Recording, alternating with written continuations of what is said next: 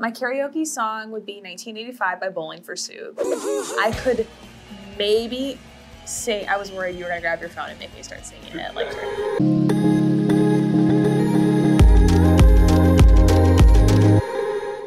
The mighty pseudomorphine power gems.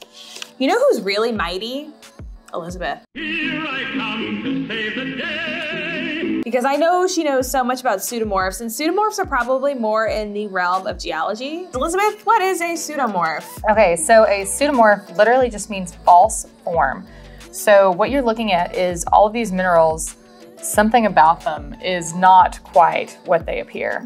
Pick one, and what do you want to start with? Let's just start with this one. Okay, Aquamarine. so no. So this is a 3-part pseudomorph. So what you're looking at is the crystalline structure that you see, so these outlines, is actually scapolite. So what it is what you're looking at is the colorless here. So you can see it has like a core. So what this is an alteration of the original scapolite crystals. So if I was to break this whole thing open, you would see the same core. And so the middle of it is scapolite. Then the outside of it is a mixture of 2 different minerals that really don't normally get along with each other. So you have something called orthoclase, which is a type of feldspar, and it's very potassium rich. And then you have another mineral that is in a family called feldspathoids, which means feldspar-like.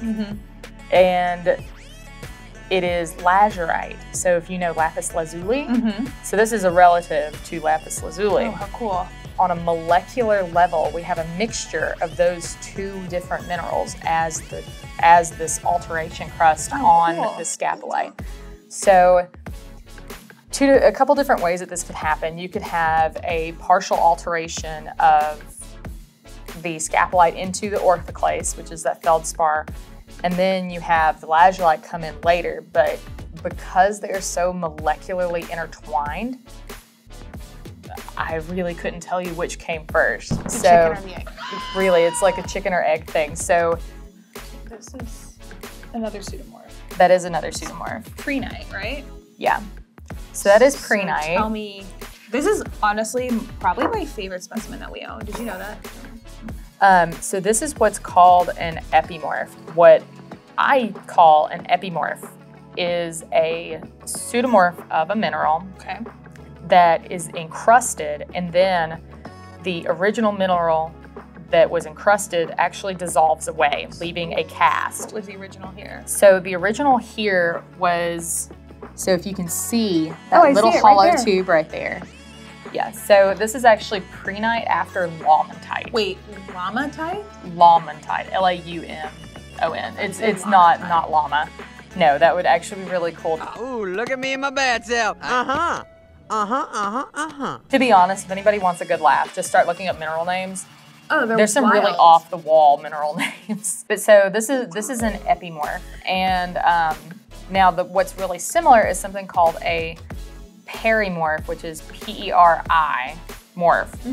And so what the paramorph is actually an incrustation pseudomorph without the other mineral being dissolved away. Cool. So sometimes you get stuff like, say, calcite over top of a fluorite, or you get quartz over top of a calcite, or there's different ways that you can see this. You can look them up online. They're really, really neat, and no 2 of them are alike at all. And so what you're actually seeing is 2 different episodes of crystalline formation and growth. So that's why these guys are so cool. This guy, so this is actually a spinel. Now, if you look at that shape, it is hexagonal. So this is a spinel that actually replaced a corundum crystal. So if you were to test this, it tests as a spinel, but it has the shape of a corundum. Oh, so okay, if you're out in the field, how do you make sure you're actually seeing a pseudomorph? Okay, so there are some different ways. So with a lot of pseudomorphs, a lot of times you're actually missing that crystallinity. So like here, you can see that it's very granular and how it just looks like a whole bunch of grains stuck together. Beautiful. So with this guy, that's one of the kind of ways that you can look at it. If you look at this with a loop, some of these actually do look like little tiny spinel crystals. Oh, cool. What do you think this is. It's not complicated. We sell a lot of these two Malachite? minerals. Yeah. So we have a lot of these two minerals in jewelry as well. They occur together quite often. So this is actually malachite with a superficial alteration of azurite crystals. And so what's happening here is that malachite and azurite are extremely closely related, and basically what's happening is with exposure to water and over a long period of time, you actually have malachite replacing that azurite. So if I was to break this open, the core of it would probably still be azurite. Oh, cool. Okay, so tell me about this piece right here, because that looks like it's a marshmallow. Okay, so that is a paramorph. Okay, tell us what a paramorph is. So a paramorph means that it has the same chemical composition as another mineral, but the molecular structure has been changed. Okay, what? How? Okay, so some minerals can only exist at certain pressures and temperatures. So what happened here is that you actually had aragonite form at the correct temperature and pressures, and then it was exposed to superficial temperature and pressures. And even though it looks like an aragonite, it's labeled as an aragonite. Molecularly, it is a calcite. So here we have another pseudomorph, and this is limonite after pyrite. Oh, cool. So as you guys have seen on this channel before, I know we've done a little bit of pyrite somewhere, probably in the cubic crystal system.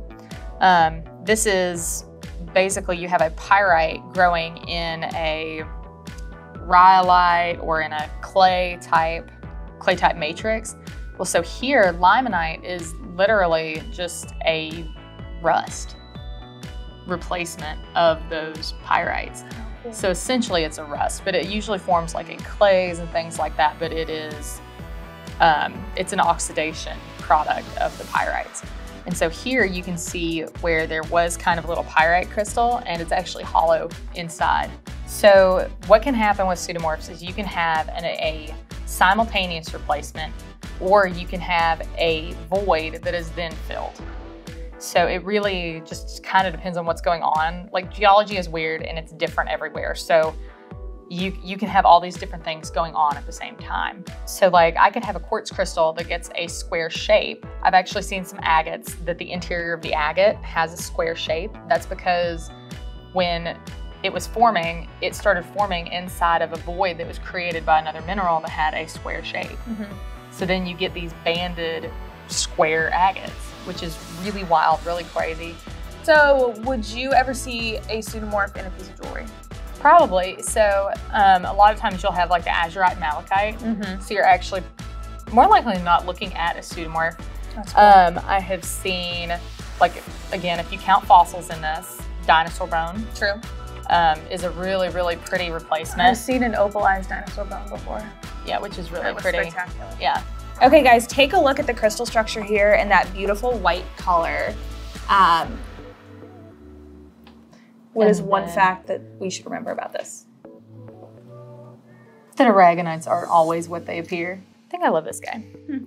So just take a look at the granular shapes on there and, you know, pay close attention to that hexagonal outline. And sometimes if you can get close enough, a lot of these little grains actually start looking like little octahedrons. Oh, that's cool.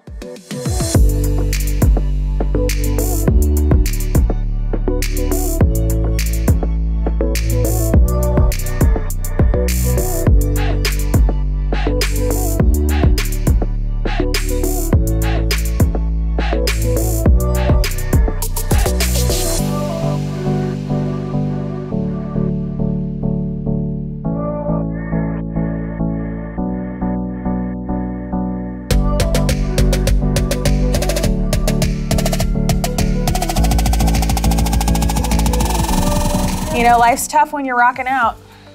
Anyways, on that note, get it? Get it? Like rocking out on that note. No one's laughing at me. Alrighty, like, subscribe to our channel and ring the bell. We've got some really great stuff coming up. You know, I say that line every single week, but it's true every single week. We've got great videos coming up. Yeah. Great content. Yeah. High five. And hey guys, do us a favor, share your favorite video, whether it's this one or another one. Share it on your social media and let your friends know how cool gemology and geology is. And you can see maybe more episodes of Gemologist versus Geologist. We're gonna duke it out. I think you're more aggressive than us. Stop. Okay, and leave us a comment. We want to hear what was your favorite fact today from the episode about pseudomorphs. I hope you are more than pseudo happy about what you learned today, and we'll catch you on the flip side. See you guys later. Adios. Bye.